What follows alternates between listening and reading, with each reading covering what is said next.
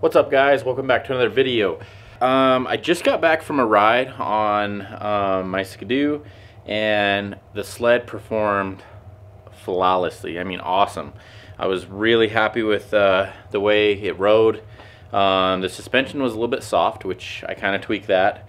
But I found an issue halfway through my ride, and that is my ski stoppers. So if you don't know what a ski stopper is, basically this is a new ski stopper. Let me get in the light here. That is a brand new one.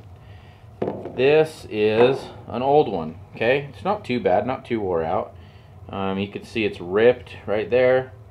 But what this does is when your ski flexes this direction, up and down, this stopper keeps your ski from going like this all the way up. If you didn't have that rubber in there, basically what happens is you'll be riding through the snow and your ski's going to sit just like this rather than flat. And on the Skidoos, it's kind of a, I don't know, my personal opinion is it's not a very good design, but it is what it is. There's some aftermarket upgrades you can get to fix it and make it better, but that costs money like everything else. So I had issues kind of side hilling with my sled just a little bit, and I had problems with my right side sinking. And this is my left ski, and this is my right side. As you can see, my ski stopper is totally trashed. It is totally messed up. So I can lift up on this ski, and this thing just rotates all the way up pretty much. No problem. It shouldn't do that. It should be more like this one, where when I lift it, it stops. What we're going to do is we're going to jack the sled up by the running boards right there, and then we're going to pop our bolt out, remove our ski, pull our old ski stopper out, kind of clean everything up, lube it with some WD-40, throw the new one back in, and we'll be golden. Hopefully that fixes our issue, and we can go, you know, a couple 100 miles on these ski stoppers, and then we'll probably replace them again. But it's just a maintenance item. But the old Skidoo is a little bit dirty from the ride. I got to get it cleaned up. But for the first ride, I was really happy with it. Really, really happy with the sled.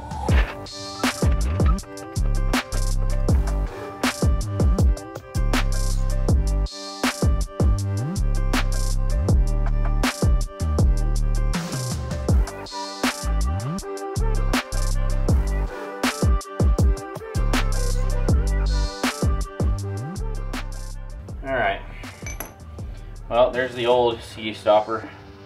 Looks pretty bad. Not much left of it. So, pull this bushing out. I'm going to clean it up while I'm here. I'm going to clean up this outside and lube this up with some WD-40 and put it back in. And we should be good to go on it.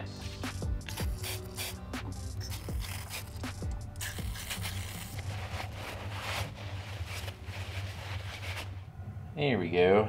So you can see that little tab. So this sits right in there just like that. And then the ski rides right here, and these high and low spots on the bumper is what keeps the ski from over rotating too much. So that's what they ran that year. So I got my pin cleaned up right there. We're going to go ahead, there's an old ski rubber right there. It looks pretty rough, but we're going to go ahead, put it back on there. I've lubed everything up. We're going to slide it back in, and hopefully it's not as bad going back in as it was coming out, because that was rough. That was rough. The other side was not near as bad.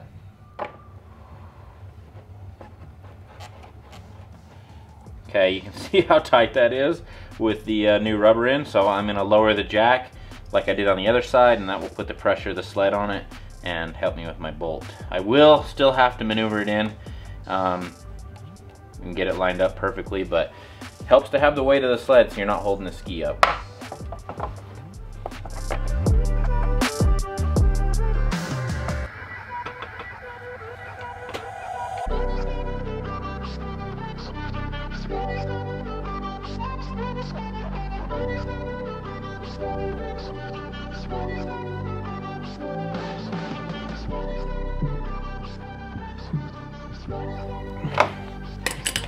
All right, there we go.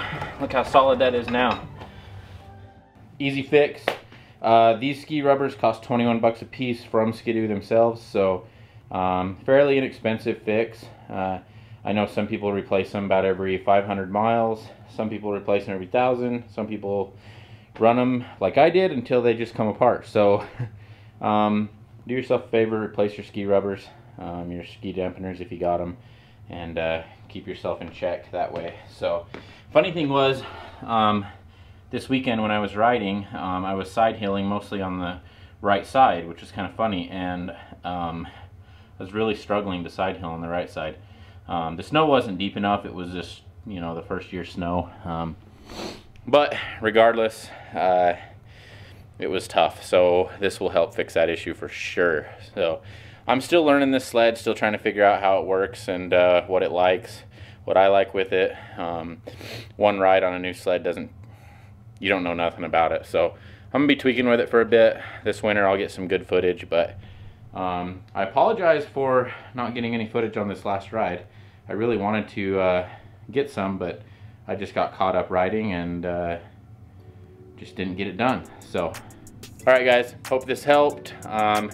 Give it a like, subscribe if you haven't. We'll do some more sled videos soon, and we'll catch you next one. Thanks.